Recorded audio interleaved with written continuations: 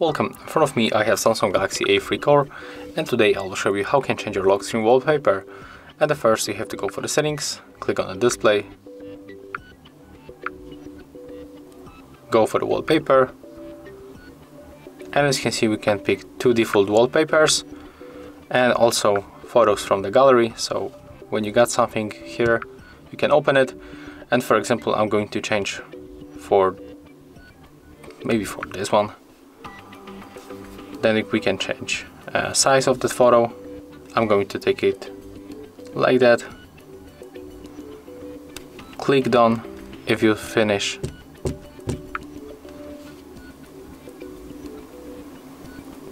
And as you can see, our home screen and lock screen wallpaper has changed.